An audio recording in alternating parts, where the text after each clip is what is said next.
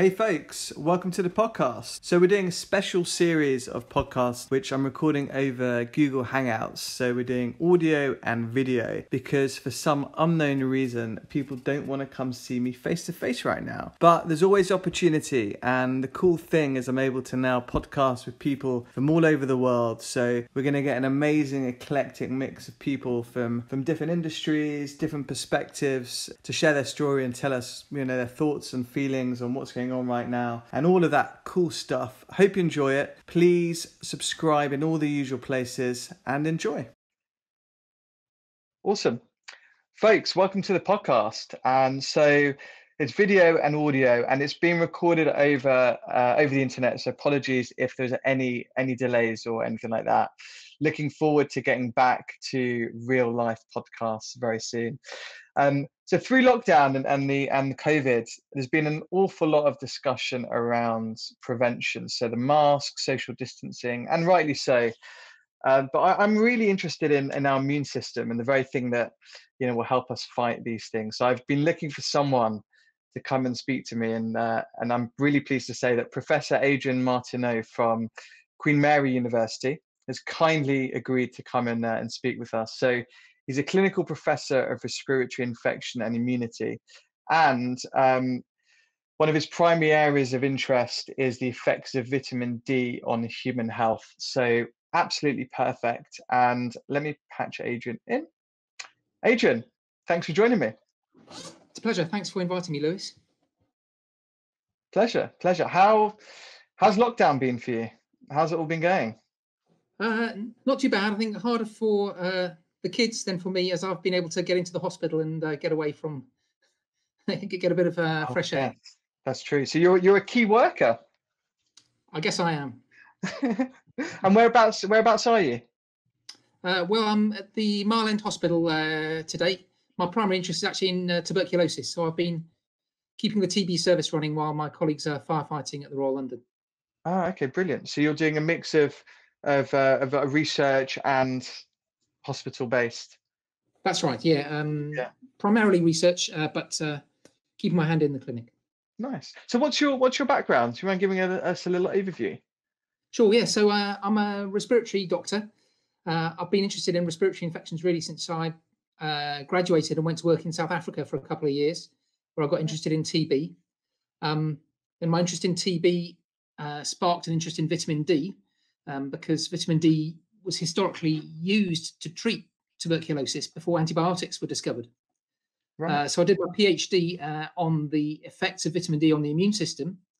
And then I discovered that vitamin D can also boost immunity to other respiratory pathogens than TB. So I got interested in viruses, and here we are. COVID came along. So we're working now on vitamin D and COVID. Wow, it's crazy. How was your experience in South Africa? Well, it's fantastic. I love to work there. And in fact, we've got a big clinical trial going on in Cape Town at the moment, and 1,600 kids in the Cape Flats who are randomized to vitamin D or placebo. That's for TB prevention, but we're going to look at COVID outcomes as well.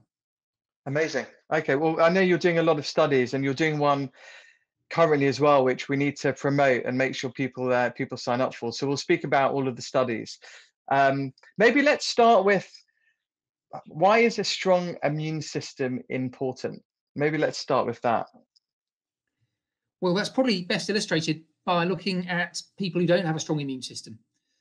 So there are people who are born with genetic defects in particular branches of the immune system, and they tend to succumb very early in life to infections which most of us would just brush off.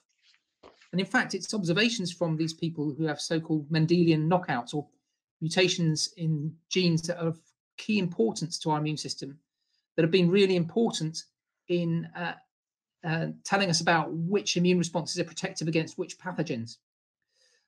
Another key area of immunosuppression is what happens when we give patients medicines which suppress the immune system.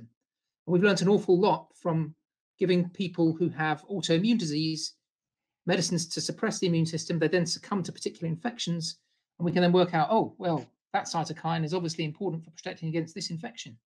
So it's a common story that we can learn about what's important for our immune system by studying people who've got defects in particular pathways. Okay. And so having good and strong immune system, is it partly genetic, partly good diet, exercise, sleep? Eh, Like, what can we Yeah, well, actually like do? most things, Lewis, it is as you surmise a heady combination of nature and nurture. I Right. mean, these sort of genetic defects are quite extreme. They're extremely rare as well. So when you have one, then you're rendered extremely susceptible to particular Yeah. infections. But they're very, very rare. And for most of us, there are genetic influences on our immune function, but they tend to be pretty subtle. And there's a lot that we can do in terms of our lifestyle and diet, which really will overshadow any subtle effects of genetics on our immune response. Oh, okay, right. So we can actually improve it. Absolutely. I mean, to take a look at COVID, Yeah. there are some very clear and simple things that we can do to reduce our susceptibility. If you're smoking, you must stop smoking. If you're overweight, then it's good to shed a few pounds, because we know that if you've put on a few pounds over lockdown, as most of us have, that's associated with worse outcomes of COVID. Um, so these are simple things that we can do just by tweaking our lifestyles to reduce our risk from COVID, and indeed other infections as well. Yeah. So we have seen, I think, in intensive care and stuff, that and correct me if I'm wrong, because I'm not going to get these stats right at all, but most of the people that have found themselves in intensive care have had underlying health conditions, right? Obesity, diabetes, and so forth. I would say, yeah, probably a majority, but there are people who don't have obvious risk factors who've also had severe disease. It may be that in these cases there are genetic factors, or there may be other environmental factors which we don't fully understand yet. Vitamin D deficiency could be one of them, Yeah. that could explain the susceptibility. So I think it would be a mistake for people to go around thinking, well, I don't have one of these big ticket conditions like diabetes, hypertension, heart disease, so I'm going to be okay. I think that will be a bit of a foolhardy approach. We need to be super careful, because this bug is not one you want to play around with. Yeah, yeah. So really, like, the things that you can control. I mean, because you can do what you can with the masks and social distancing. You still might catch the COVID. You might catch other stuff too, obviously. So the things that we can do that we can control: good diet, regular exercise, and good sleep. And I think they're the three cornerstones, right, of a good immune system that we Yeah, I can mean, control. what you're getting at really lies at the heart of this research project we're doing that you alluded to at the beginning of the show, Lewis. So this Covidence UK study is a national questionnaire-based study. We're trying to recruit people aged 16 plus from all over the UK to answer questions about their lifestyle, and we can work out which of these factors really are protective. I mean, from a common sense perspective, yes, we might think that if we cut down on our drinking, cut down on our smoking, try and get a good night's sleep, etc., it should help. But there isn't actually a strong evidence base for that yet. And there might be some surprises as well. So what we're doing with this study is trying to work out which of these lifestyle factors can affect risk, so that we can actually modify those in time for the winter that's coming. Uh, Right. Eventually, of course, a vaccine is going to be the way out of this, but a vaccine's not around the corner. And when it does come, it's unlikely to be absolutely perfect. If flu vaccine's anything to go by, people who are older or people who've got underlying conditions like diabetes may not be able to mount protective responses as well as others. So in those people, those lifestyle factors are still going to be really important.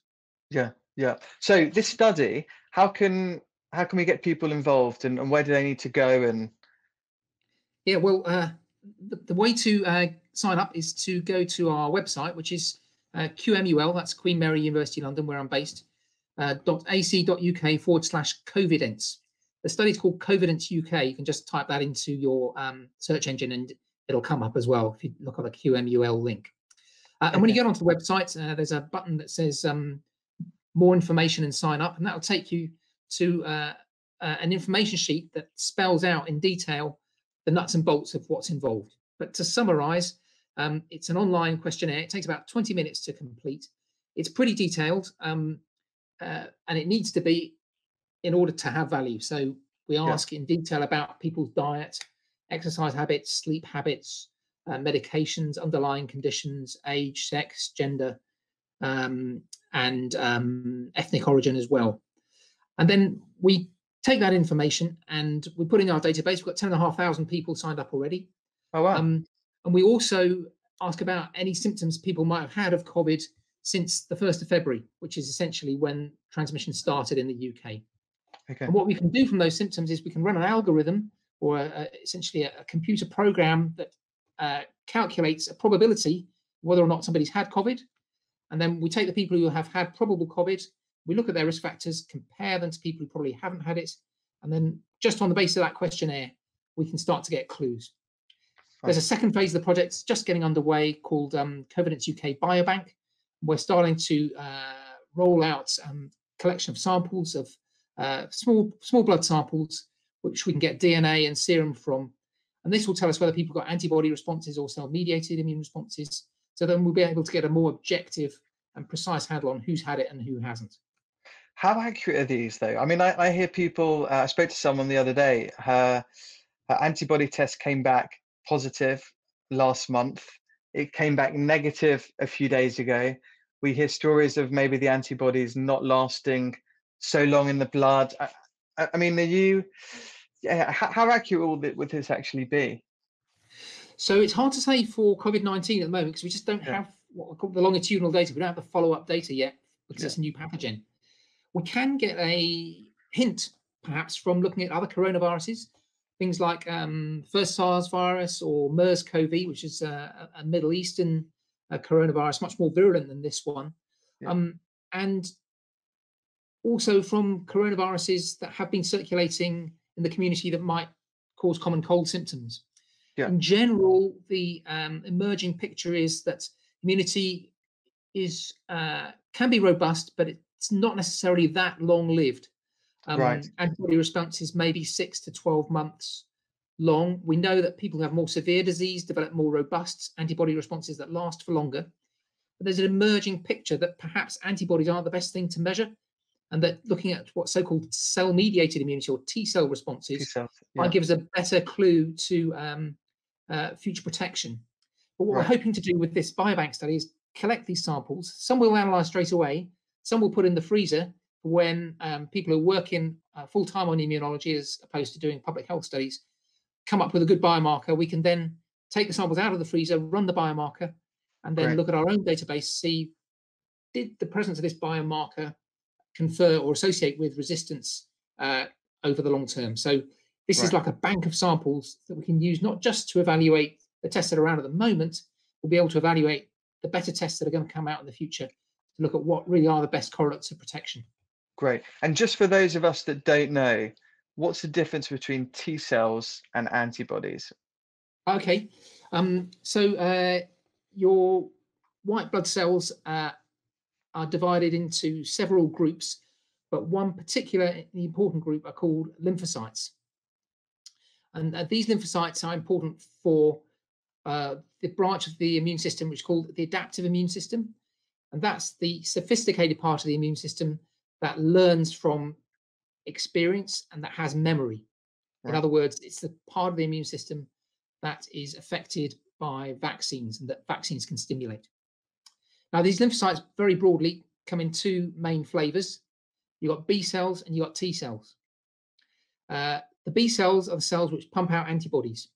And the antibodies are like these Y-shaped protein molecules which can bind onto a virus and neutralize it. They're like the effector molecules, if you like.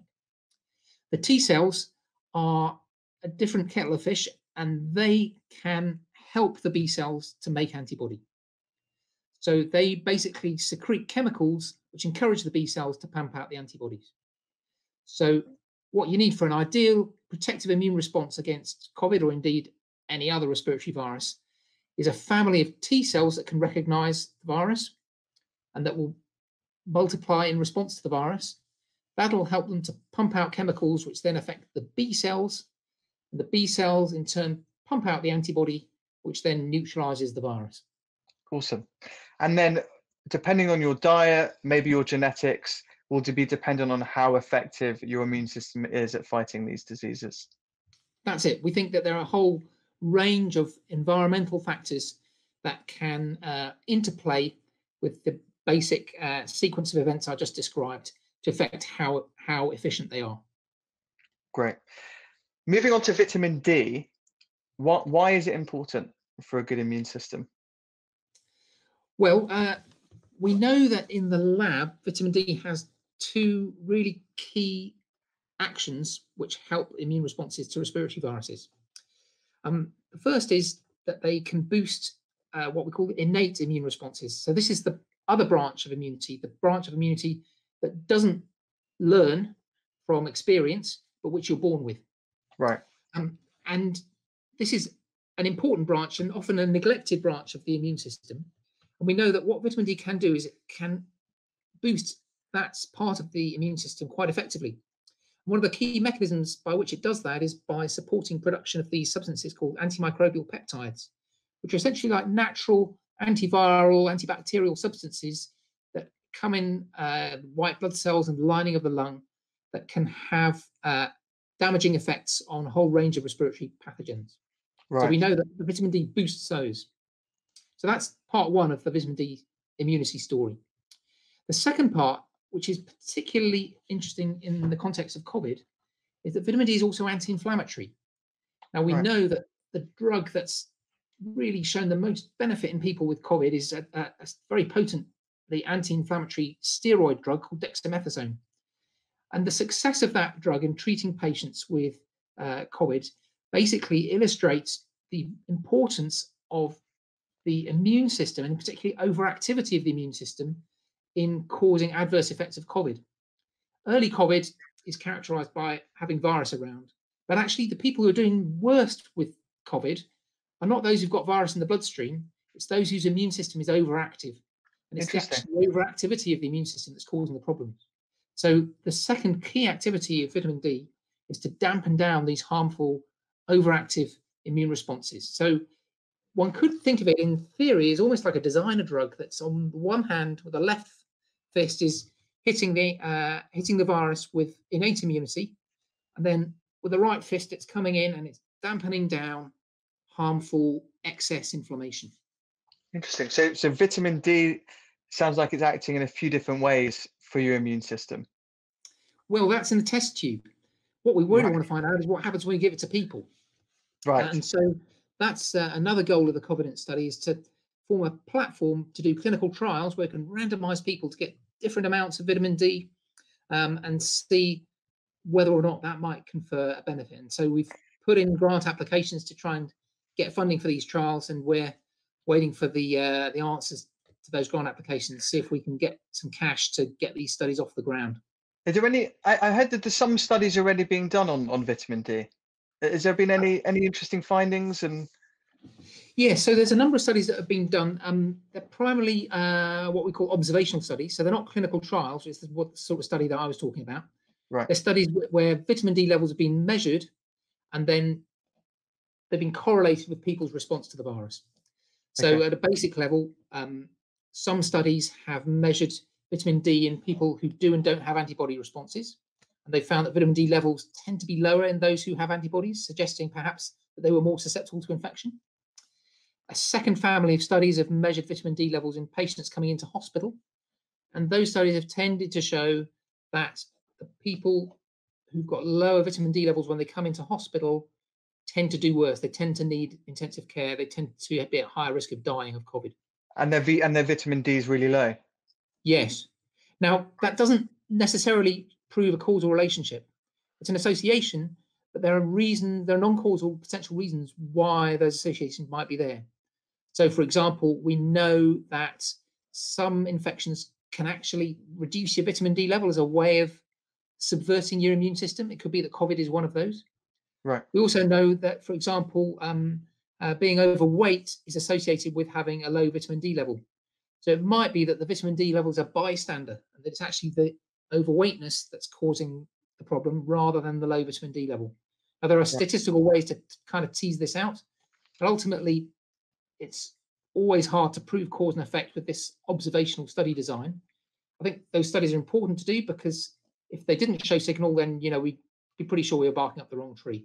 Yeah. When they do show signal, It's basically a pointer to encourage funders to support clinical trials to see whether there really is Further research. true signal there, or whether it's just association.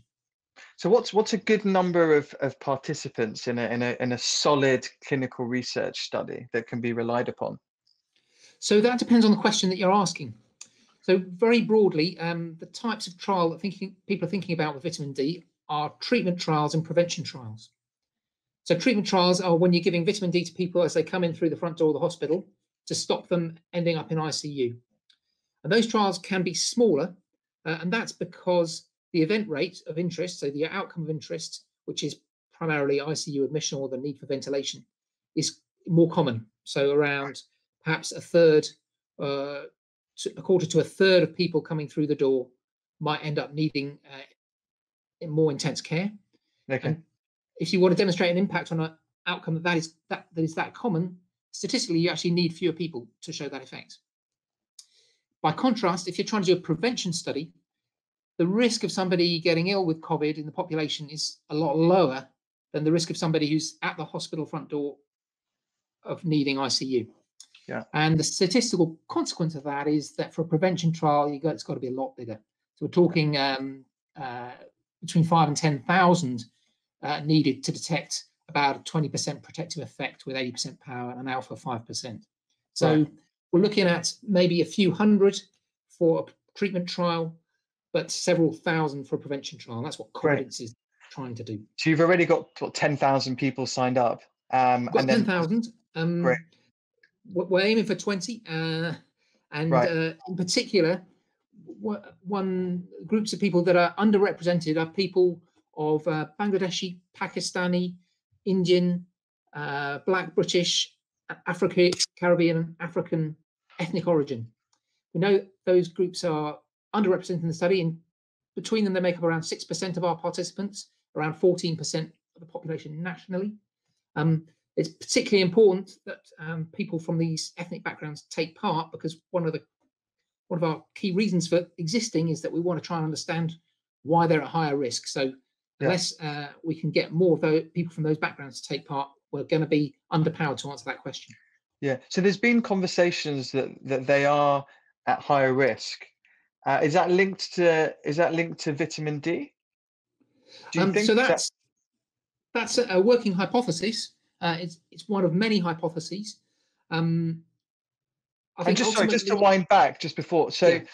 are they actually at higher risk? Like, are there studies done and the statistics over the last 4 months indicate that they are definitely higher risk? Yes, that's uncontroversial. Okay. So studies across numerous different international settings have come up with this similar finding. So in the United States, people of African American origin are at higher risk. In the US, in the UK, we're seeing it among South Asian communities, Black communities in the UK. So that's a replicated association.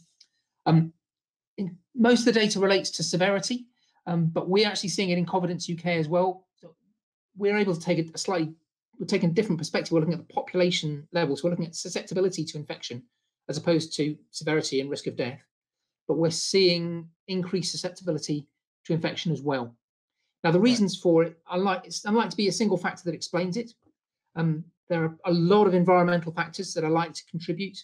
In the UK, we know, for example, frontline workers, NHS staff, people of Black and Asian ethnic origin are overrepresented in that group. We know that other occupations that are at high risk, so public transport, working in catering, shops, people of Black and Asian ethnic origin are overrepresented there. That explains part of it. Some of our early data suggests that housing may be a factor, so overcrowding. Vitamin D may be part of the mix. So it's going to be a multifactorial affair, and who knows whether vitamin D will turn out to be one part of it. It's certainly a possibility. Interesting. That'd be really interesting to delve into. Do typically ethnic minorities have lower vitamin D? Yes, there's good evidence to suggest that from national surveys of vitamin D status, that people of Bangladeshi, Pakistani, Indian, Black, Afro-Caribbean backgrounds do have higher rates of deficiency. Right. Interesting. Well, I'm really looking forward to the results of the study. So if anyone is listening or watching, please sign up. We'll stick the link to the to sign up for the study in the show notes, and also on the communications we do to publicize the podcast. So really cool. And once the study's done, we'd love to have you back in, and you can go through the findings, which should be really interesting. Yeah, thanks. So we're hoping to, if we can get a real boost in numbers in the next couple of weeks, we're hoping to get some preliminary results out by the end of August from Right. the data that's accumulated so far. So Right. end of August, beginning of September, hopefully I can come back and share our findings. Great. No, that'd be awesome. What at the moment then? Obviously, without the results of your study and stuff, what's the link between the vitamin D and fighting COVID? Maybe if we cover that. So the link primarily comes from the laboratory story. So the data suggesting that on paper, vitamin D is doing the right things to the immune system that will help us against COVID. Right. The clinical story comes from these observations linking lower levels to poorer outcomes. And then there's a third piece of the puzzle, which relates to clinical trials of vitamin D that my group and others have been doing, looking to prevent other respiratory infections. A couple of years back, we pulled together data from 25 different clinical trials done all around the world of vitamin D to reduce risk of other respiratory infections. Obviously, they weren't due to COVID. That wasn't around then. They were due to pneumococcus, rhinovirus, influenza, a whole host of other respiratory pathogens. We did show overall a protective effect. And interestingly, that protective effect was stronger when people had lower levels of vitamin D to start with. So it may be that sauce for the goose is sauce for the gander. It might work, but it's a case unproven until we can actually get the clinical trial working. Fine. And so how do you actually get vitamin D? Like, what are the sources? So vitamin D, as you probably know, is called the sunshine vitamin. And what sets it apart from other micronutrients is that we're really designed to get it from the effect of sunshine on the skin rather than from the diet. You can get it from eating oily fish, and indeed oily fish get it from eating plankton, and the plankton make it from UV themselves. Right. So the original source of vitamin D, either be it from the diet or from our own skin, is always going to be the action of ultraviolet B on molecules called 7-dehydrocholesterol. So that's where it comes from. In the UK, because of our relatively northern latitude, the intensity of ultraviolet B in sunshine is insufficient to stimulate synthesis of vitamin D in the skin for about 6 months of the year. All right. And the half-life of vitamin D, that's the amount of time it takes for us, the level in our circulation to drop by 50%, is around about a month. So vitamin D status in the UK peaks around early September at the end of the summer. And for every month thereafter, it halves. So you could have a really good level of, say, 80 nanomoles per litre in September. You're down to 40 in October, down to 20 in November.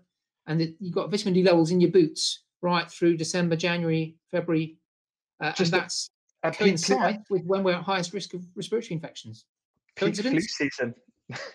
I mean, there are other factors. But no link yet, though. But no proven link yet. Well, there is proven link from these clinical trials of other respiratory pathogens, because we know that when we supplement, we are seeing lower risks of these other respiratory infections. But you're right to say no proven link with COVID yet. No proven. Okay. So sunlight, oily fish. What other sources can we supplement with? And I guess the follow-up question is, would you recommend supplementing? Sure.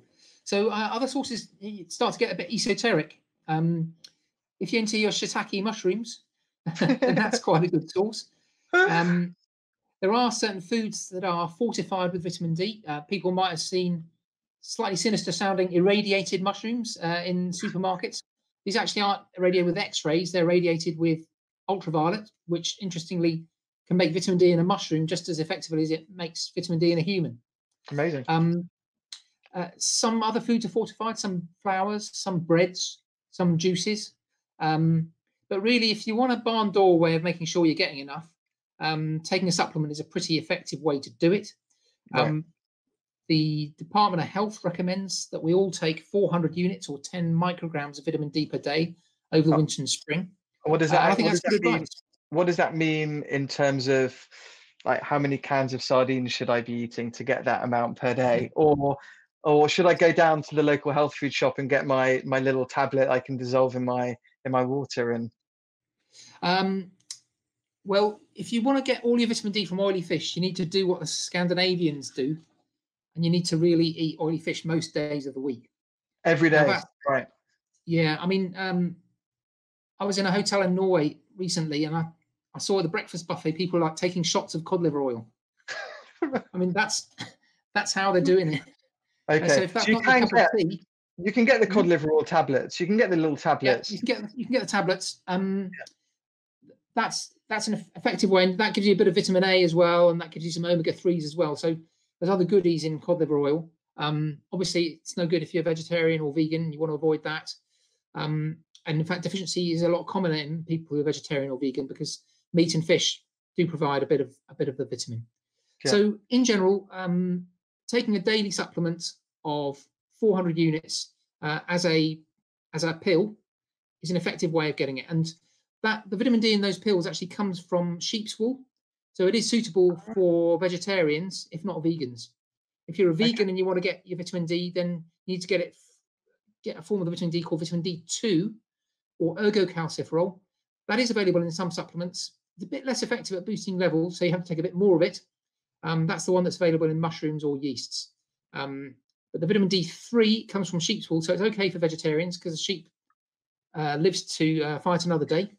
And that's vitamin D3. That's really the best form because it's most effective in boosting levels of vitamin D in your circulation when you take a pill. Okay. I get like there's a little tablet you can get from, I think it's Holland and Barrett, and they brand it an immunity tablet, which is interesting. And you can get, it's vitamin D, vitamin A, vitamin C in a tablet, and you can just dissolve it in water, which is quite effective. Yeah, yeah. I mean, I've got a bit of a tunnel vision when it comes to micronutrients. Vitamin D is my favorite, but there's some good evidence that other ones are important, particularly zinc might be important for antiviral immunity. There's a story around vitamin C, it's quite controversial. There's a story around selenium, so there are other shows in town. And if you're taking something that's got a bit of some of the others, then that's good. I think the one thing that sets vitamin D apart is that it's not, even if you eat a balanced diet, you're not going to get enough of it. Things like Right. vitamin C, etc. You should be able to get if you're eating Yeah. enough fruit and veg. But the Right. vitamin D is one that is quite hard to get in diet, so that's why you might want to consider taking a supplement off the shelf. Right. Well, unless you like sardines, I love my sardines, but my wife doesn't love me having them every day. but the tablet's great. Can you overdose on vitamin D? Is there any studies done that the effects start to wane after a certain number? Or Yeah, so you can overdose. Vitamin D is what we call a fat-soluble vitamin, and the consequence of that is that it can build up in muscle and fat if you take too much of it. So you certainly shouldn't take more than 4,000 units or 100 micrograms per day. That's a maximum safe dose. That's 10 times what the government's recommending, which is 400 units or 10 micrograms. In terms of whether the effects wane off the more you take, I guess in the vitamin D enthusiasts world, a lot of people think that more is better. But we just did a big meta-analysis of another 30,000 people in clinical trials. It's just out on the internet a couple of days ago. That showed actually that the most effective dose for reducing respiratory infections was somewhere between 400 and 1,000 units. So I don't think it's necessarily the case that more is better.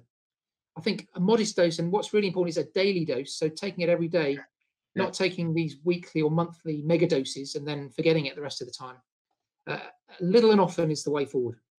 So during now the summer months, would you get enough from a daily walk? I don't know, an hour of sunshine, or do you still need to supplement right now?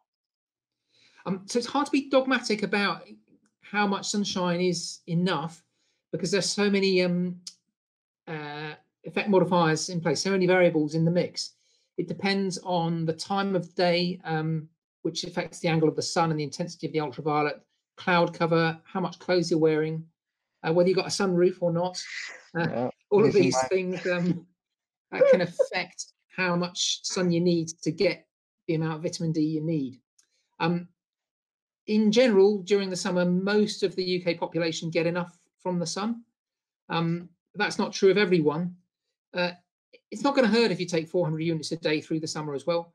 right. But certainly taking it through the winter from between October and April makes sense, because you're certainly not going to make any significant amount from the rather watery sunshine that we're blessed with during that period. Yeah, no, definitely. So to be safe, supplement. I'm really looking forward to the results from your study as well. It sounds like you've got a lot of people. You'll end up with your 20,000, and there should be some really interesting results from that. So looking forward to that.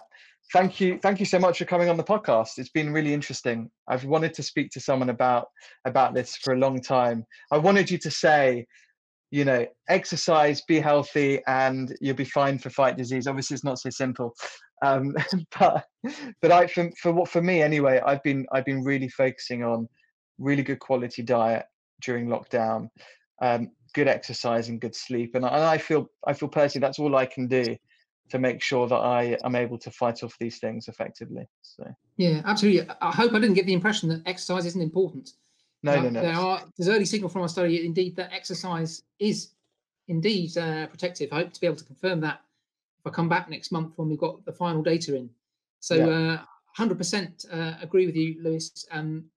Lifestyle can be so important. Stopping smoking, losing a few pounds if you can, if you need to, good exercise, sleep if you can. Yeah, I've got cob insomnia myself, but I'm doing my it's best to hard. get A lot of people 5 hours. a lot of people are anxious and worried about what's going on and stuff. So yeah, a lot of people aren't. But I think it's just, those three things certainly cornerstone of a good, healthy life. And it's what you can control, right? That's And I it. think it's important. So thank you so much for coming on. I'm looking forward to getting you back on to hear the results. Yeah, thank you very much. Great stuff. Thanks for having me. Amazing. Pleasure.